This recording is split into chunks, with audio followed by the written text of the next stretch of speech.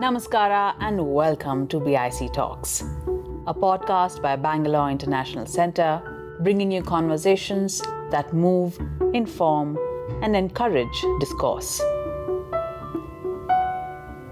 Look this up, it's true. One day they're playing golf, Fidel and Che and everybody, after the revolution has been successful, and they're trying to figure out who should do what.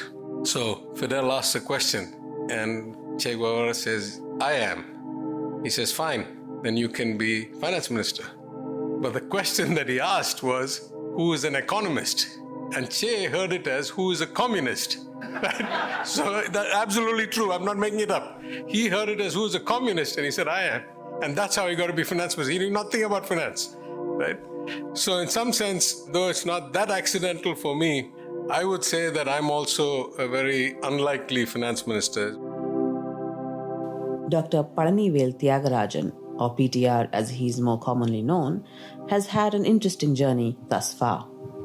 He comes from a family with strong political roots in Tamil Nadu. His grandfather, P.T. Rajan, was Chief Minister of the Madras Presidency in 1936, and his father, PTR Palanivel Rajan, was Assembly Speaker and Minister in Tamil Nadu.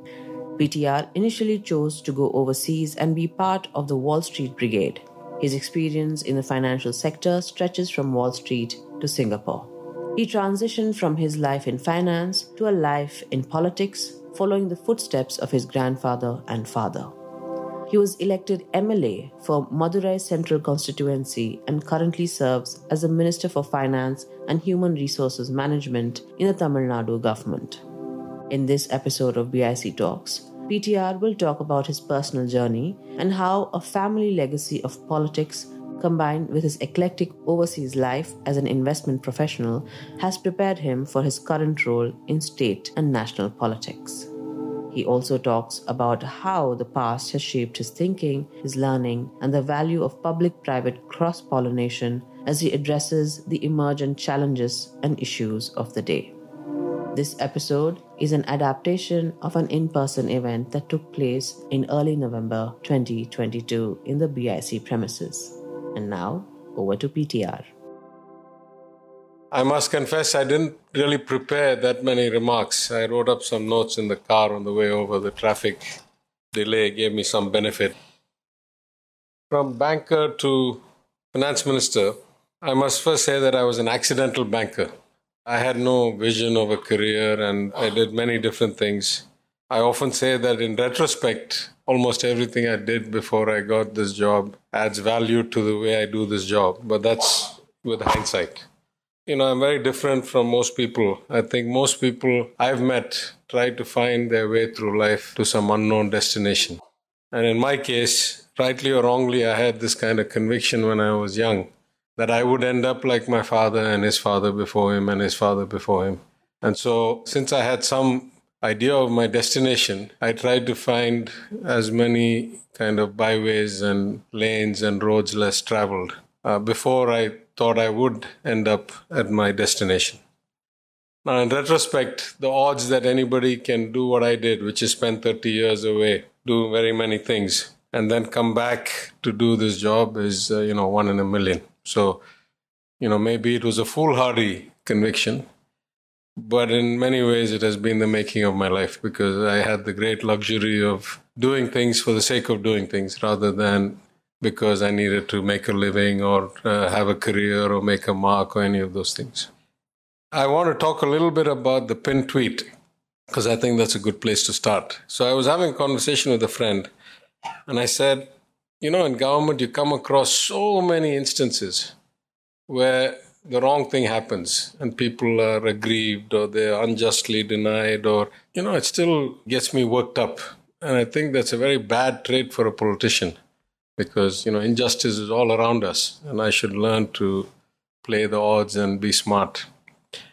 And so I often wonder, why is it that I'm like that? Is it just that I was born a child of privilege?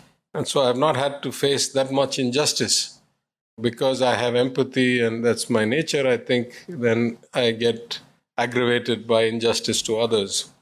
And the friend said, no, it has nothing to do with that. People can come from all kinds of backgrounds and be indignant when there's injustice and wrong. And that's the first time I got it, and I immediately pinned it.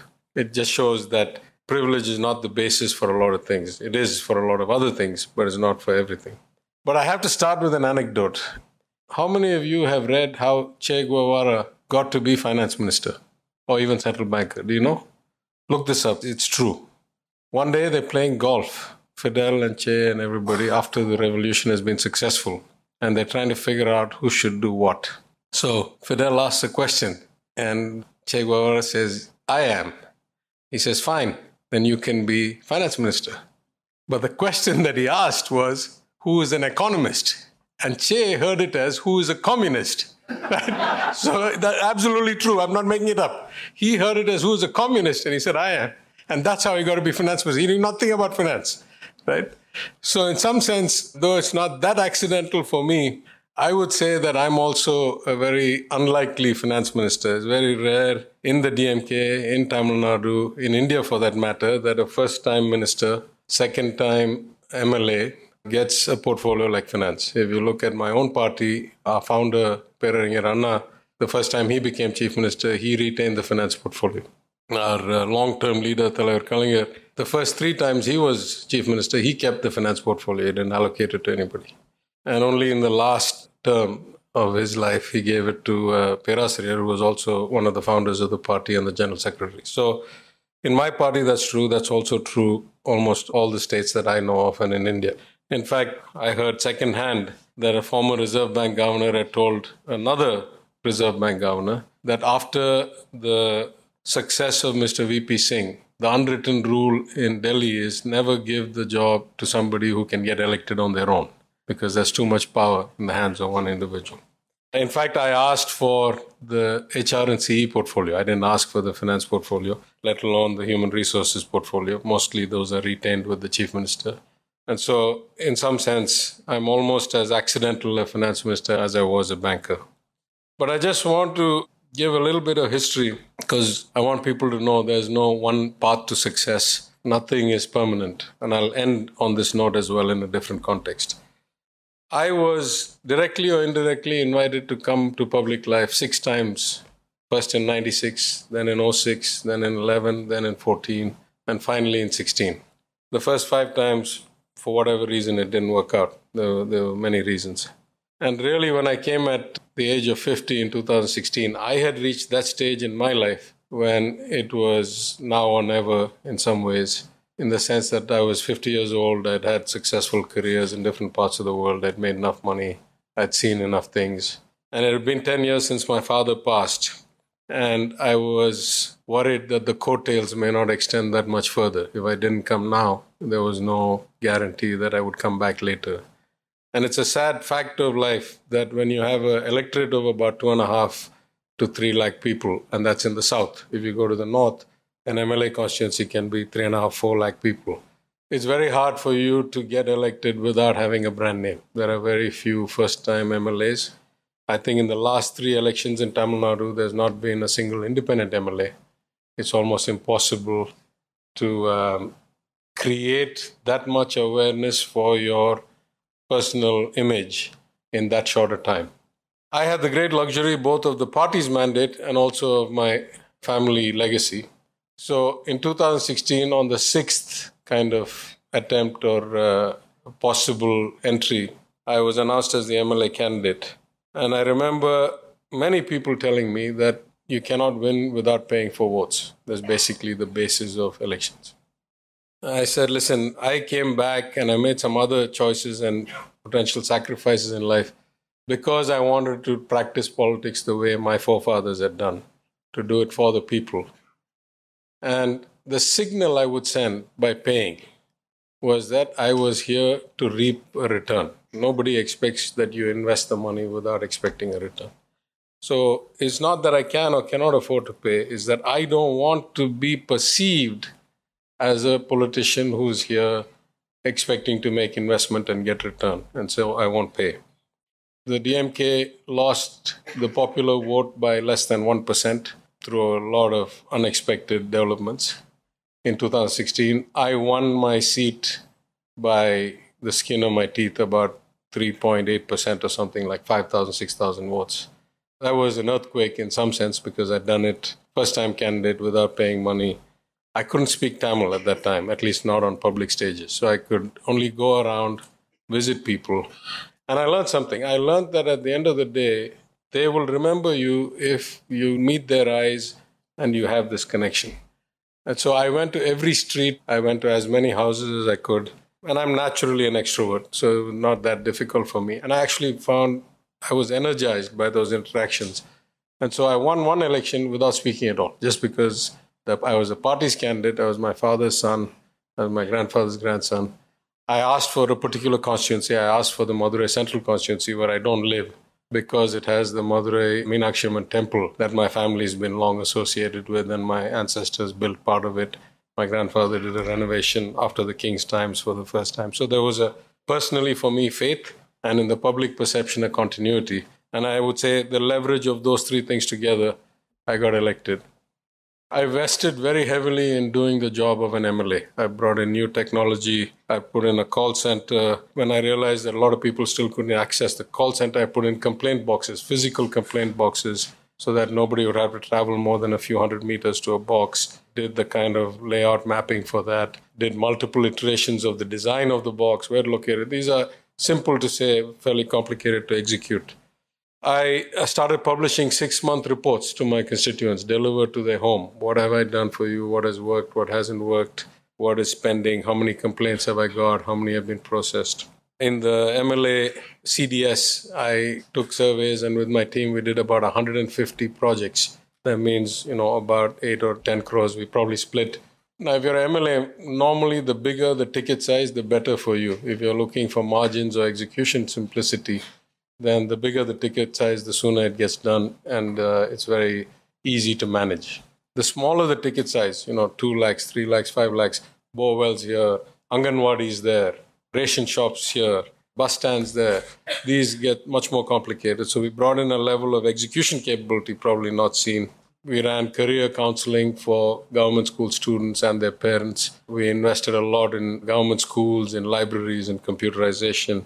And at the end of 5 years, I would say I was very happy. In some surveys, one of the best 10 MLAs, in some other surveys, best MLA. So I felt like I'd done my job. And so when the 21 election rolled around, I asked for the same constituency. My leader gave it to me. And again, I refused to pay. But this time I could speak Tamil. So this time I went around and I said, if I have done a good job for you, you vote for me. Never mind who my father was. That was last time. This time I've been your MLA for 5 years. Vote for me if I've done a good job. If not, vote for somebody else. And this time people told me, if you don't pay, you won't win. Lightning never strikes twice in the same place. I actually wanted to prove that it's possible that you can repeatedly win without having to pay for votes. And so I ended up not paying.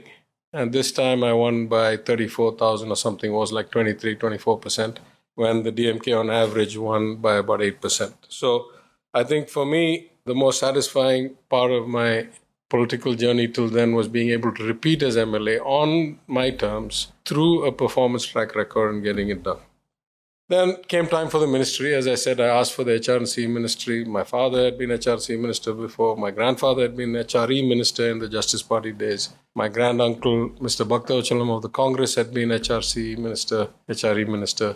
And my great-granduncle had been one of the leaders of the Justice Party, a vice president and a founder, who had pushed hard for the nationalization of the king's temples and the cultural icons so that they could be preserved. So I felt it was in my domain or legacy. And I was junior minister. I'm 26 out of 34 in the protocol because they do it based on when you're first MLA, when you're first minister, and these kinds of things. So I thought it would be an appropriate fit. I was completely flabbergasted when my chief minister allocated me all these administrative portfolios, finance, pensions and benefits, planning, development and special initiatives. And what we call HRM, Human Resource Management, is actually what used to be called personnel and administrative reforms, which includes the recruitment, which is the Tamil Nadu Public Service Commission. It includes the training institutes. It includes the right to information. It includes the vigilance, the Department of Vigilance, Anti-Corruption. It includes the Lokayukta, all of that. So, it was a huge, huge responsibility, and it continues to be. But the whole point of coming to public life is that you want to improve something. You want to get better results than you used to see. Certainly in my case, when I was an opposition MLA, the performance of the government deteriorated rapidly between 2014 and 2021. I'm just talking statistically, I'm not talking about politics now. We went from being a revenue neutral state to having every year a new record revenue deficit, a new record fiscal deficit, in percentage of GSDP terms, in absolute terms, every way possible. And the system just started to decay and rot. I think the greatest lesson I take away from that is sometimes if you have 10 years of the same party, the system goes out of balance. And in this case, it was not even the same party alone. It was the same party minus the leader, because the leader was convicted in 2014. She lost 2 years of the first term, and then she passed away at the beginning of the second term. So the lesson I take away from that is that at the end of the day, if you don't have the mandate of the people, you certainly don't have the courage to facilitate or enact change.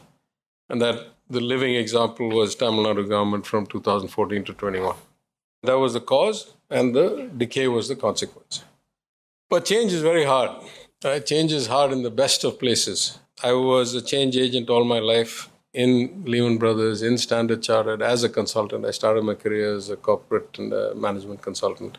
And change is very hard because it's not in human nature to want change. Right? Most of us struggle to find a place and figure out how to optimize the environment we're in. Once we've got it all figured out, the last thing we want is to have many things change on us. And then we have to figure out some new paradigm, some new model.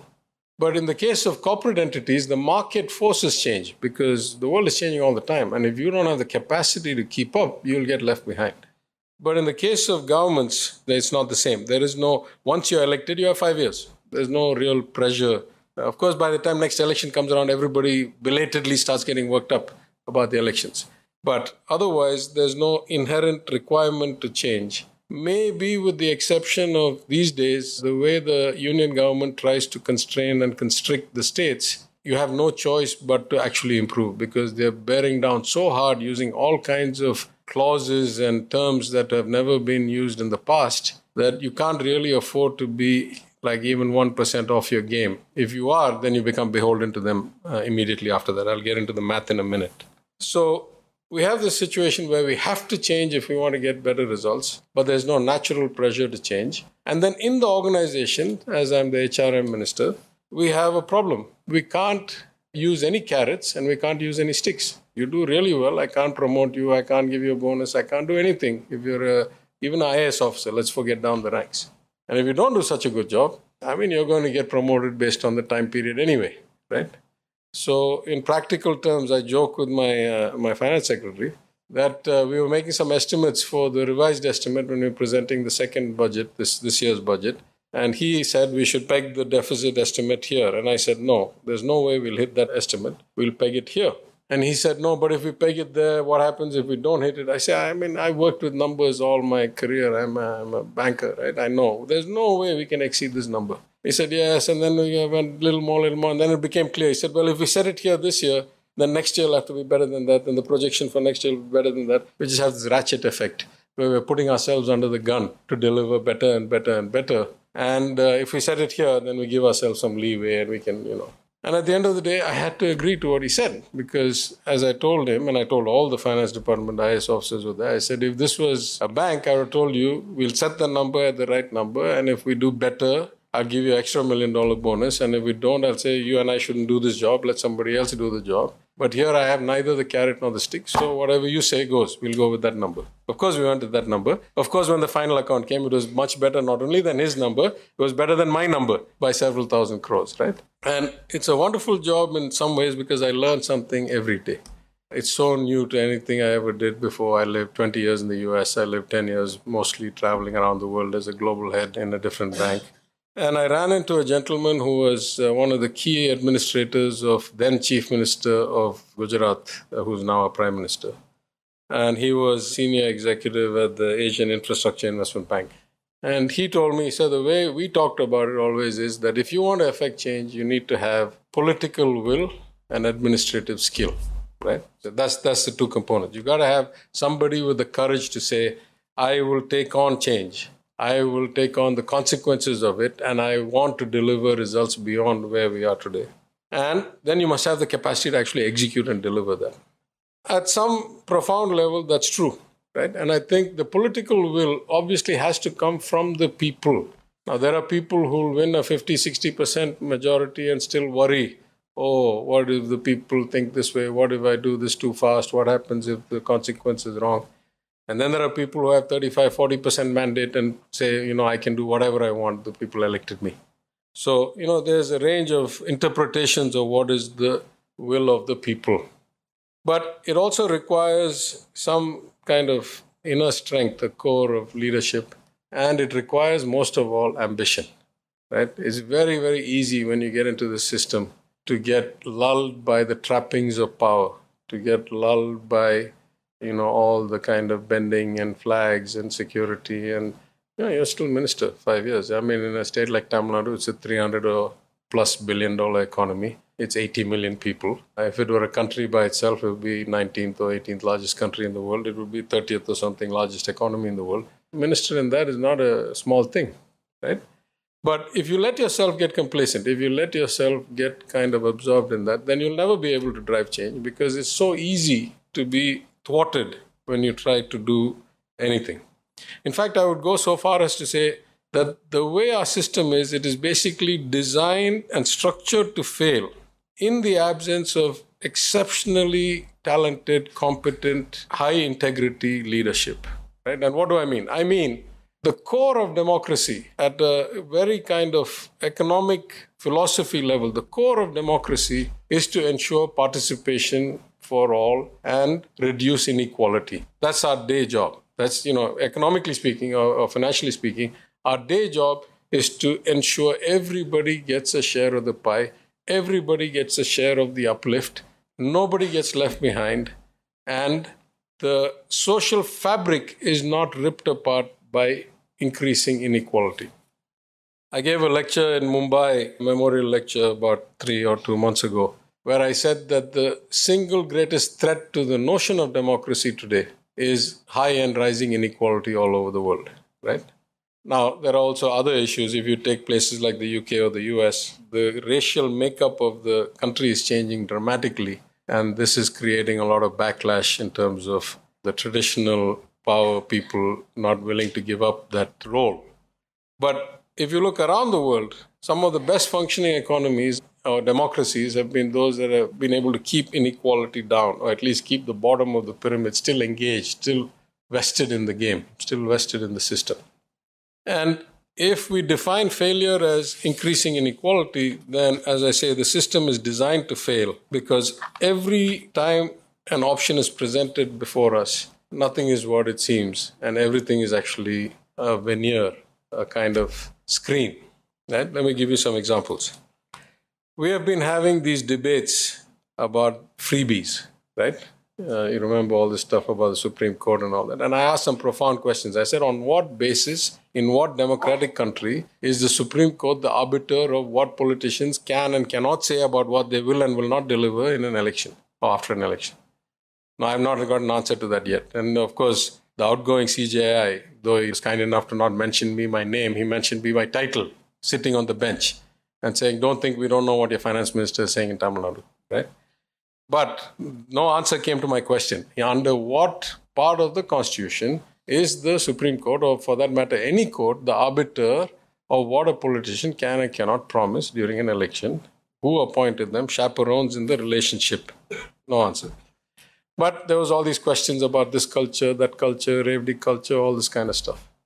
Day before yesterday, a journalist sent me a tweet of the Honorable Finance Minister of India, the Union Finance Minister, where she has tweeted out the manifesto of the BJP in the Himachal Pradesh election and talked about all the things they're going to do for women, give them free this, give them subsidy that, give them reservation this, give them all the things that the Dravidian movement did 100 years ago, they're doing now, right? So I was tempted. Then I thought, no, she's very kind to me. I'll not comment on it in social media. But if I were to have commented, I would have said, if imitation is the best form of flattery or the most sincere form of flattery, then surely I'm very grateful to the Union Finance Minister, because she says you should do all the things we've been doing. The same way that I say that I am a great imitator of the current Prime Minister when he was Chief Minister of Gujarat, when he fought for states' rights. Every single thing I say today about federalism or states' rights, He has gone further than me when he was the Chief Minister of Gujarat. So a lot of politics is just posturing. A lot of politics is just noise. It's just fake. It's just arbitrary leveraging for that instance, that opportunism, right? There are like trigger words. There's this saying in US politics that social security is the third rail of politics. Third rail in the subway systems and the electric trains is where the current is carried. You touch it, you die. So there used to be a saying that social security is the third rail of American politics. In India, we have many, many, many third rails, right? Nobody asks how much, why, is it fair, is it equitable, is it truly in keeping with my ideology? All these are all random, secondary issues. They are like political myths and cliches that have been created by the entitled class to use as kind of threat words. It's almost like, every time the word comes out, immediately all debate stops. You just have to go down that path. And the lobbies are very, very, very powerful.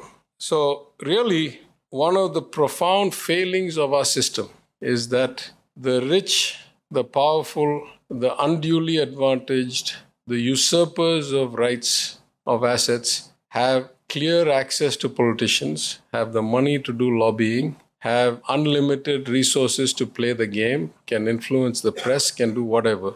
And the large majority that is disadvantaged does not ever get heard. The large majority who's losing out because the few are taking their unfair share, they never get heard. That is the profound problem in the way our democracy functions.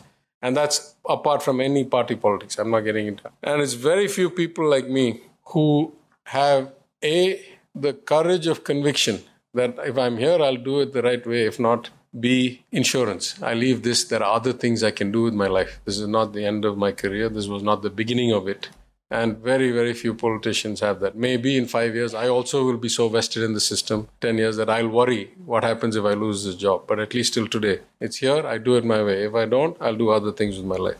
Most people are not like that. Most people are not willing to test whether a decision is worth taking the risk. You may have all seen Yes Minister and Yes Prime Minister.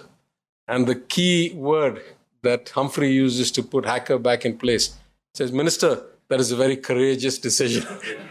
Anything that requires courage, every politician wants no part of, right? In fact, I would say my learning from these 18 months on the job, and really the true learning came in my 5 years as opposition MLA. Because I got two kinds of learning. One, as a member of the House, a member of the Public Accounts Committee for 5 years, reading hundreds of pages of audit reports, seeing all the ways government could fail, seeing that there was no real consequence for failure. They had failed, the audit would say it, and then the government would do nothing. Right? And this is not unique to Tamil Nadu. All over the place it happens. But also I had this unique opportunity because I'd come from a kind of tech-heavy industry like banking, and I had some idea of the value of data and systems and infrastructure. My leader asked me to start the DMK IT wing. And I did that. And I did it in a very unique way that, I put it all out in the sunlight. I didn't want to do all of these hiddens and bots and troll armies and all that. So I went and actually recruited people village by village, town by town, district by district, to be the backbone so that the party could build a physical to data infrastructure. I must have traveled around the state 3 or 4 times, a few thousand kilometers each time. And I appointed, a few thousand office bearers after interviewing them personally. And we built an infrastructure that helped us a lot actually during COVID and during elections. We were able to make significant difference. But at the end of the day, I would say the most telling lesson that I've learned in this time, the system is extremely inefficient. It is designed to fail. If success is reducing inequality and giving everybody access, then the system is designed to fail. And everybody is vested in its failure. Who you can hear, they're all interested in failure. Everybody who pays a bribe, make sure they get 3x the return. Otherwise, they can't pay the bribe or 2x the return. In many cases, they get 10x or 50x because politicians don't know what they're giving away for what they're taking. If I was to say right now, what is the actual limitation in government? At least for states like Tamil Nadu, it is not money at all. We have found so many ways that money has been inefficiently spent or claimed to have been spent but actually parked in an account. Or we went from 7 years or 8 years of record revenue deficits. Last year we brought it down despite COVID, second wave, third wave. hugely by 16,000 crores. This year, I'm committed to bringing down another 10, 20,000 crores. And I've said that after 7-8 years of record revenue deficits, by 24-25, we'll go to revenue neutral. That means from 62,000 crores a year in that day's money, which in 3 years will be more like 80,000 crores with inflation and size of the economy, we would have taken that back to zero. So money is not a big thing, right? And this is apart from politics. I was in a felicitation function in Delhi Tuesday night where Union Highways and Infrastructure Minister Nitin Gadkari spoke. And he said effectively the same thing. He said the markets have unlimited liquidity. And he was kind enough and gracious enough to credit Dr. Manmohan Singh for the liberalization and for the creation of PPP models and market financing and all that. But he said, now the problem is not that. Now the problem is, can we execute? And I echo that. Across the political divide, I echo that the greatest limitation in government today is management bandwidth and administrative ability. We have huge shortfall in those things. The state of Tamil Nadu, as I said, $300+ billion economy, 38 districts, 55 departments, hundreds of boards, public sector enterprises, transport corporations, electricity, so forth. All of this managed by 34 or 35 ministers, 350 IAS officers. Simply not in the realm of proper design from any organizational kind of theory or management perspective. So, change comes. Some days we fight harder for it. Some days we fight less. Some days we make more progress. Some days we have to take a step back. Like yesterday, day before, I had some issues on something. Some days it's more frustrating. Some days it's happier. But I don't want to end on a bad note. So I'll say a few things that are positive. I go to a lot of events where people tell me, why can't we have more educated, more professional, more skilled people like you? And that'll solve all our problems. I always say that's a very dangerous notion. Who gets to decide what is skill, what is talent, what is professionalism? In a democracy, we value the people's voice. So I'm not sure there's a third-party arbiter of who is qualified, who's talented, who's professional. In any event, in my view of the world, as important as talent and understanding and, tech skills and professional qualifications and all that are, experience is more important than that. And when I say experience of public service, experience of how the system works or doesn't. I certainly could not imagine doing the job I'm doing today if I had not had 5 years as an opposition MLA. But of course, even that, I'll give you a little joke. The current ambassador, the High Commissioner to India from Australia is a gentleman called the Honorable Barry O'Farrell. Barry O'Farrell used to be Chief Minister or Premier, as they call them there, of New South Wales. And so he came to see me, I think, after the third wave lifted. One of the first visits, he came down to Chennai and we had a long conversation. And I was extolling the virtues of having spent 5 years in opposition. I said, Barry, I couldn't do this job if I had not been in opposition. And Barry listens to me very patiently and he says, Thiaga, I was in opposition for 12 years and 1 term as Premier. As far as I'm concerned, opposition is overrated, right? So it's all relative, right? But I think experience is more important than talent. I think much more important than experience is empathy. I think if you don't have a connect with the people, if you don't have some measure of indignation when things go wrong, you don't have some sense of what is right, then I think it's very hard to be a good public servant. And I'm saying that's an independent dimension of corruption. People can be both corrupt and empathetic. And I would say, as far as I'm concerned, at least, if I'm able to achieve anything at all, is that my ideology is very, very, very clear. Every time I unscrew my pen, every time I open my mouth, every time I have to sign a file or send it back, I say, is this really advancing what we say our intent is? Social justice, financial inclusion, fairness, opportunity for all. Is it something that actually validates that or not? And I would say we've done a few things that we're extremely proud of, introducing the breakfast scheme for state school children. Not just the scheme, but the way we have done it, where in the villages, we do it through the parents of the children as a self-help group and give them money. And we have a natural check and balance. And in the cities, where we do it through IoT and automation and leveraging the startups of Tamil Nadu who help us with keeping the costs down and the quality up. Because in our free lunch program, which has been running for over 100 years in some form, about 70% of the total cost goes to the labor. And less than 30% goes to food plus energy plus room plus transport plus all that stuff. So we didn't want another version of that. We are very proud of the remedial program we call Illam Thedi Kalvi, which has just been written up and presented at the UNDP. It was a brainchild of Raghu Rajan, and I mean, not the design itself, but the focus of you must do it, you must do it, you must do it. So much so that when I was reading my response to the maiden budget and I was speaking to the Chief Minister the night before, I said, we have to announce something on remedial education. Otherwise, why do we have such wonderful advisors like Raghu and Esther and, John Drays and all that? And so at the end, we cooked up that program overnight. We announced it in the morning, and then we've executed in a way that actually is like a Teach for America model using volunteers who are from that community. It's a bit complicated in the design. I don't want to go into it, but it has been such outstanding success. For like 2% of the education budget, we have improved the learning outcomes by 17% because by God's grace, we had a baseline study in 2019.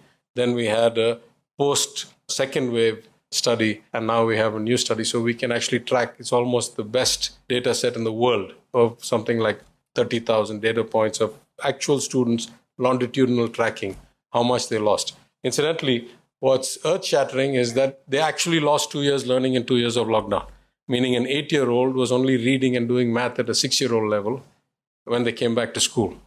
And we've only been able to cover about 2/3 that gap till now. So that program is a program we'll run perpetually as long as we're in power. So, there are some victories. I would say one of the other things that's good about politicians are very good at assessing each other and assessing people.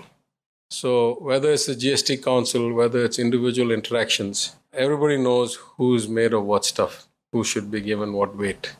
And it doesn't take very long, right? I'm an unusual politician. I've only been in the role 5 or 6 years. Many politicians have been there 30, 40, 50 years.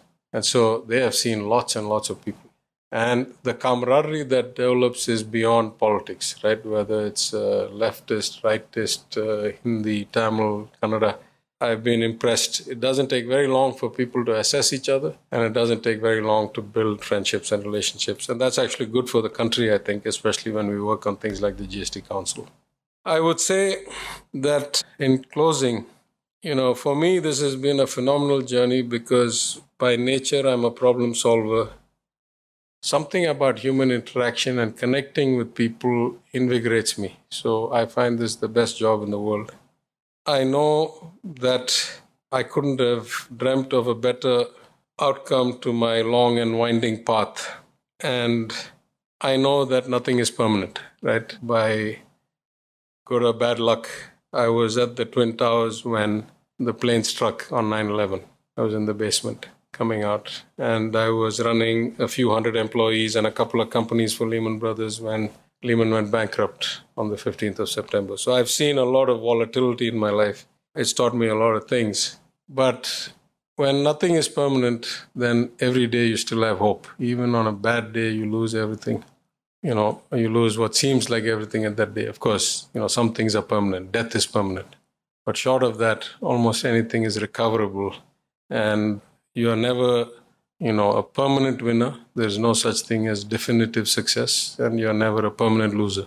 Everything is cyclical. You take the wins, you take the losses with less happiness, but with as much or more learning. And you learn, I think, which fight to take on which day, how to bend without breaking, so you don't have to sign it one way or the other way.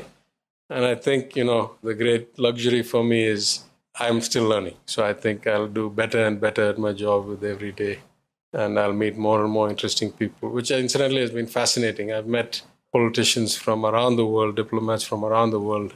Tamil Nadu has the luxury of scale, as well as a phenomenally successful diaspora, CEOs, chairmen of big tech companies, banks. So, sitting in the seat has been really the gift and the joy of a lifetime. So maybe I should stop there. Thank you for staying on for the full conversation. If you liked what you heard, please share it with family and friends. You can also leave us a review on iTunes or Apple Podcasts. The crew that makes these podcasts possible are Gaurav Krishna and Ishan Gupta on sound supervision and production, with support from S. Sarvanaraj and Raghavendra Tenkaila. Artwork and design is by Chandni Venkataraman of Crisscross Design Studios. don't forget to subscribe to our channel on your favorite podcast platform. It can also be accessed on our website, bangaloreinternationalcentre.org. Do follow us on Instagram, Facebook, and Twitter to get regular updates on our programming. This is Lekha Naidu signing off on behalf of everyone at BIC.